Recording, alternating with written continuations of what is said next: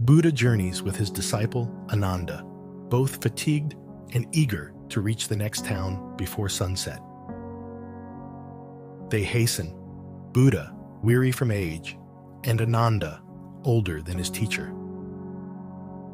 Worried they might have to spend the night in the forest, they inquire of an old farmer working nearby about the distance to the town.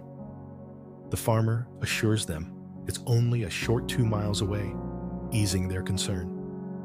Buddha and the farmer share a smile, baffling Ananda, who cannot grasp the reason.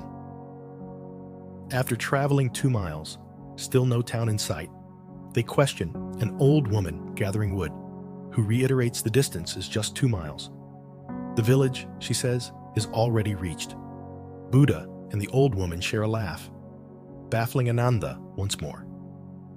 Ananda, exhausted, asks why the laughter.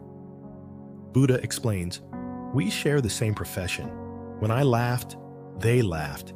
They knew I belonged to a profession that keeps people encouraged. Just 2 miles more," Buddha explains. "That's what I've been doing my whole life." People eventually reach their destination, but if you tell them 15 miles, they may give up. By saying 2 miles, they can endure much more. They were not lying, he continues. They were simply encouraging. The first old man pushed you 2 miles, the second old woman 2 more, and so on. A few more encouraging souls, and you'd reach the town. Fatigued, Ananda drops his bag. Buddha reassures him they can rest under a nearby tree. The town is still not 2 miles, he smiles. In life, we should keep encouraging each other.